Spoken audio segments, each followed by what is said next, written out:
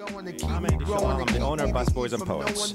We are so happy to have Rock Newman and the Rock Newman Show join our tribe here. We are a tribe.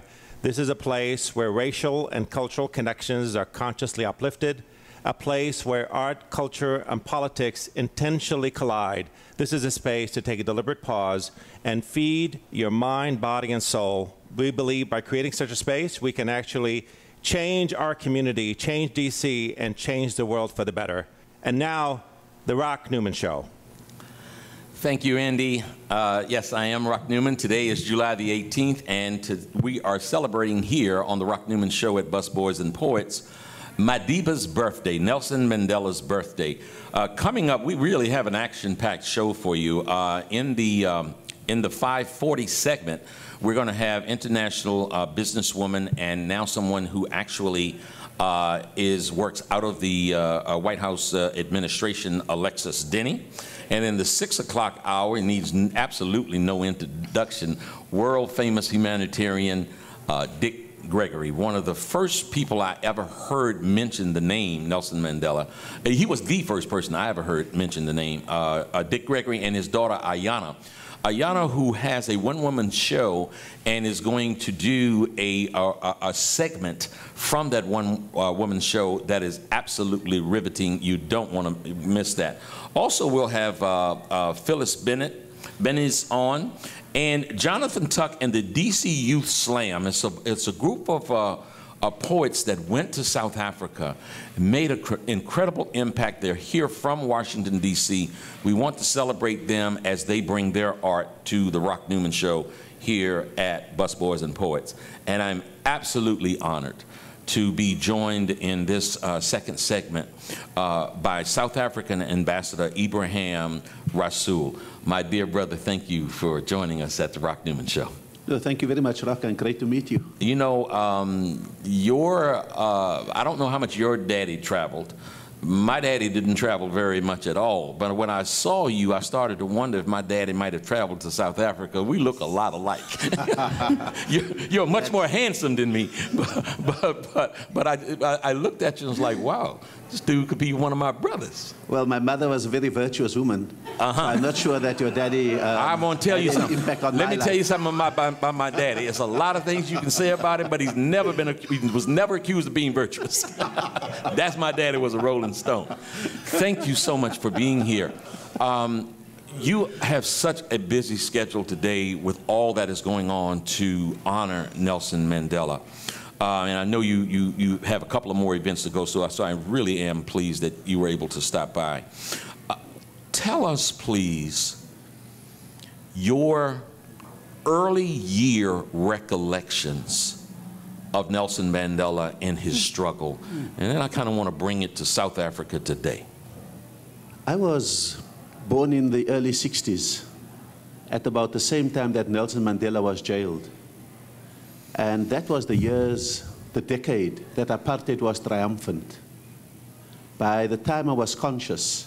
When you say that apartheid was triumphant? Apartheid was triumphant in the sense that they had jailed the cream of the liberation leadership, yes, exiled the rest of them, shot to death people at Sharpeville, yes, and created a web of fear, and had sold their gold and their silver and all their minerals to the world who wanted to do business with them. Yes. They believed that they would live forever. Yes. And by the time I was conscious, the fact of the matter was that everyone was afraid of what the system could do. We were cowed into submission for about a decade since Nelson Mandela was in prison. It was really in 1973 that the dock workers in Durban and 1976 that the students in Soweto regained our courage for us. And so my recollection of Nelson Mandela was that if you speak out of line, you'll be like Nelson Mandela and go to jail. And that was the pervading fear. It was only when we regained our voice in the mid-70s, tragically in Soweto, that I think that we began to see Nelson Mandela no longer as the object of our fears, but really as the harbinger of our hopes and dreams as South Africans. How very well said. I want to give a personal reflection. I was in South Africa in 93, in February, late February of 93. And we went to Soweto. I was representing a gentleman who was the heavyweight boxing champion of the world. And we went to Soweto to participate in the African National Congress that year, the convention. But before that, we went into Soweto. And still in 1993, after Nelson Mandela had been released from prison, there was still this reign of terror. And how I experienced it was, we were at a little small boxing gym. After we had visited some homes, huts, if you will, with dirt floors in Soweto, we went to this little shanty of a boxing gym. And it was down a hill. And while we were there, tanks rolled to the top of that hill with their armor trained to the bottom of the hill. You talk about terror and Nelson Mandela and the hierarchy of the ANC being put in prison, and it sure didn't stop there. You talk about Soweto and Sharpsville. Recollect, please, if you would, Stephen Biko. I think Steve Biko was probably the catalyst for us regaining our voice in the 1970s. Yes, yes. I think that against this massive white power, where some were willing to internalize that racism, Steve Biko spoke about us asserting ourselves as blacks. Steve Biko said that the struggle for our liberation will start with the liberation of our minds. Yeah. And so I think that his personal martyrdom told us that you are able to die for your beliefs. And that reawakened within us not only the spirit to attain liberation, but certainly the spirit to believe in ourselves and to believe in our dignity again, and to claim our dignity again, and not to submit to this notion that white is better than black and that we are inferior. And I think that when that spark lit in Soweto, it lit a fire across the country from which apartheid could never ever recover again, because we had gained the most important thing. We had gained our minds, we had gained our souls, and we had freed up ourselves from the mental oppression that apartheid had tried to impose on us. We had given up our fear of standing up for who we are, because we believed that who we are was worth standing up for. Yes. You know, today, as we celebrate the 95th birthday of Nelson Mandela, many in the world, far away and those close to him, didn't imagine that he would even be here with us today. But talking about having a fighter's heart for the freedom of his people, and obviously a fighter's heart to live, he remains with us today.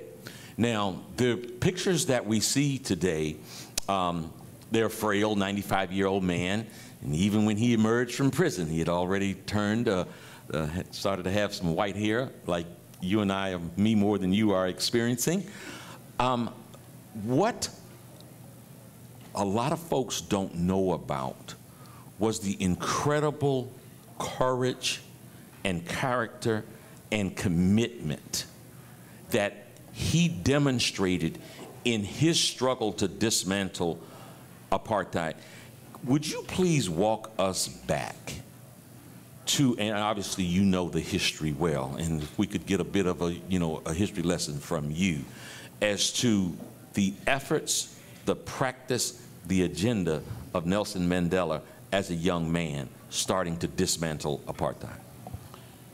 I think Nelson Mandela was very fortunate that from the very outset he understood that individuals are important but not important by themselves. Yes, yes. And he made common cause with other young individuals of his generation, Oliver Tambo, Walter Sisulu, Governor Mbeki, and so many others. And together they understood that the ANC, the African National Congress, needed to be radicalized, needed to be transformed from a gentleman's club into a fighting club.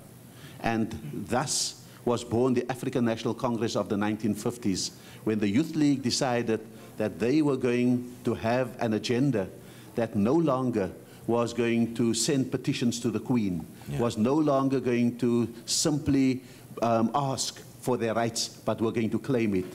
Nelson Mandela started off and understood that the key to any action is a vision. There are so many people who are active all the time without a vision. He understood that South Africans needed a vision around which to unite, and that vision came in 1955 with the Freedom Charter. And so he set out the agenda.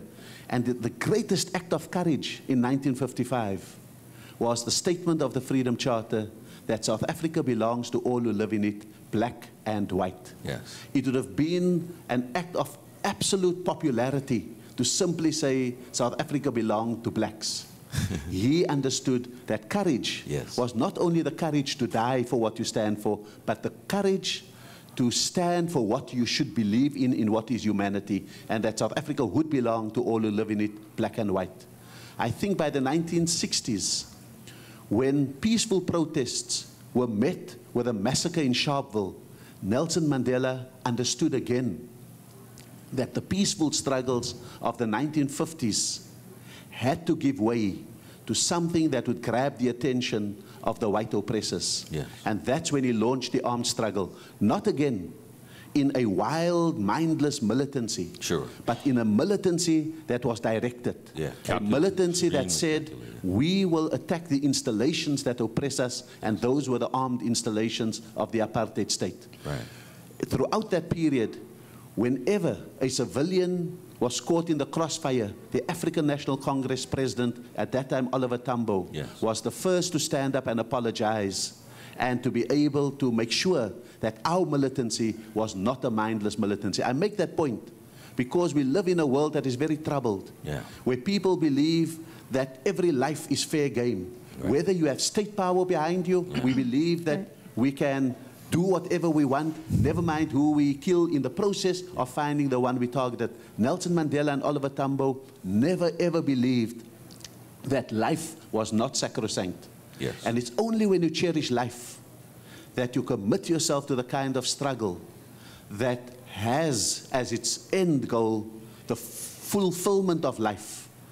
Nelson Mandela understood that you've got to achieve noble ends through noble means, that the ends do not justify the means. Ambassador, I know that, you know, your job here is that of a diplomat, so you have to use diplomacy. What you just described there was a very principled fight for freedom, which put human life as sacrosanct. And now we live in a country that sends unarmed planes abroad, drones. Armed, but unmanned. I mean arms, unmanned and armed. I had a guest here on Saturday, Nikki Giovanni, who was talking about the hip-hop culture and the criticism that they used bad words. And she challenged that and said, drones is a bad word. Two words that I absolutely despise hearing are collateral damage.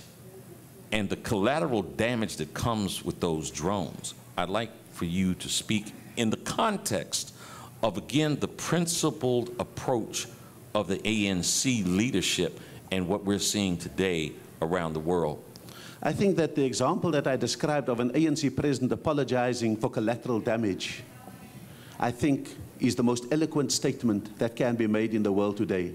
Because what is the difference between an indiscriminate suicide bomber and an indiscriminate drone? I think if one asks that question and answers it honestly, there is no distinction between those who believe they act with the right of God on their side and those who believe they act with the right of democracy and peace on their side. There is no difference because their actions are not different. And so I think that what Nelson Mandela would stand for, the one leader who had the courage to say no to the Iraq war, the one leader who had the courage to phone up first President Bush at that point, who didn't take his call, who put Condoleezza Rice on the line and said, speak to her. He said to Condoleezza, is your president putting a black person to speak to a black person? I don't want to speak to you. And then phoned the father and said, can you sort your son out? That was the Nelson Mandela I know. And that was the Nelson Mandela who understood that you don't trade your values for your interests. It's inextricably linked, the struggle that was South Africa and the struggle that Randall Robinson and TransAfrica helped to foster. Can you please talk a little bit to our audience about how you as a South African saw the impact of the kind of effort that TransAfrica, the Congressional Black Caucus, had on the liberation of South Africa? I don't think I can top what I said this morning in the halls of Congress, but I want to really say that there was no reason for ordinary Americans to stand up in the way they did for a people they never knew and a country they may not have visited. But for them to have done what they've done is an enormous act of solidarity. Not only was it symbolic, it was effective. And I think that it's amazing if you consider that here were people who marched for South Africa. Here were people who were arrested for South Africa, refused to drink our wine, refused to eat our fruit, refused to unload our goods, refused to send cars to us. These were ordinary Americans, and they were not only confronting their own president, they were confronting global apathy. They were people who had to make a distinction between whether the fight against communism was more important than the fight for human rights in South Africa. Right. And they chose fighting for human rights in South Africa without necessarily supporting anything else in this world. And I think that that's absolutely critical. It produced enormous heroes amongst South Africa's people.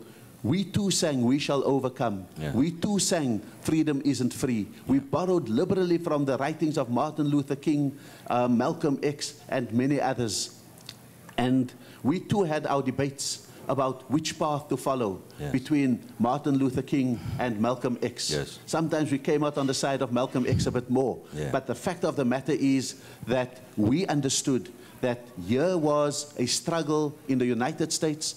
Here were organizations like TransAfrica, the Free South Africa Movement, the Southern African Support Program, the Coalition of Black Trade Unionists, and so forth. And we absolutely understood. That's why one of the first things Nelson Mandela did when he was released from prison was to say, "I must go to the United States. I must visit the cities that were at the forefront of standing up for my freedom and the freedom of South Africa and against apartheid." And that is why he came here and visited 8 cities in a 2-week period. Everyone said, "Mr. Mandela, can you afford to give up 2 weeks when your country is so fragile?" Yes. He said, "If I do not go to thank all of those people in the United States and everywhere else in the world, the freedom in South Africa will not be worth the paper that it's written on." What a tremendous statement. This has been the quickest 36 minutes in the history of radio. I could talk to you guys for the rest of the night. I know you've got other events to go to. Thank you both, Ambassador Ebrahim Rasool from South Africa and Nicole Lee from TransAfrica. Thank you so much for joining us at the Rock Newman Show. Thank you.